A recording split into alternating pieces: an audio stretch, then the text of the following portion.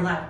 Hi everyone, welcome to our Living Peace Ask Us Anything, Ask the Organizer question series. We took a few minutes away from our weekly staff meeting to answer questions that you all submitted.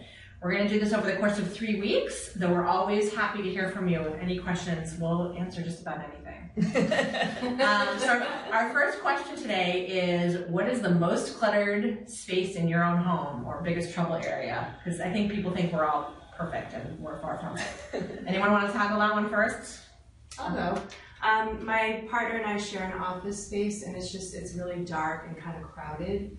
And he has a bunch of old electric manuals that probably we don't need anymore, and I'm trying to encourage him to let go of them. So Nice. It's a work in progress. Mm-hmm. How about you guys?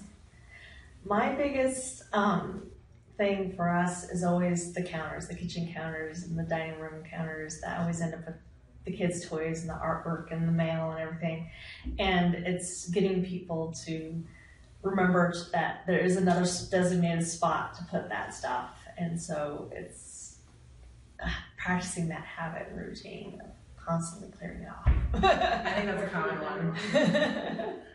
My situation's a little unique, but I'd say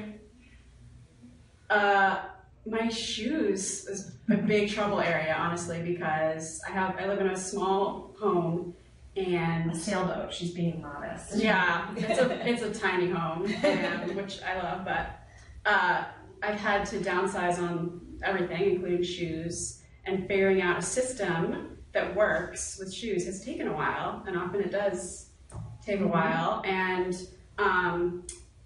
it's been a good practice in learning to find a system that works, even if it works well enough, and that's just, yeah, good for now.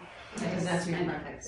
It doesn't have to be, it doesn't have to be this perfect system. It has to be a system that works, and that's perfect right there. Yeah. I would say I'm a gift wrap hoarder. All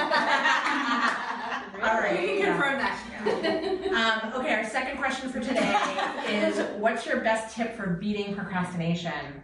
I would say, I always tell clients, just try to break it down into steps and start with a really actionable first step. Anybody have a different procrastination answer?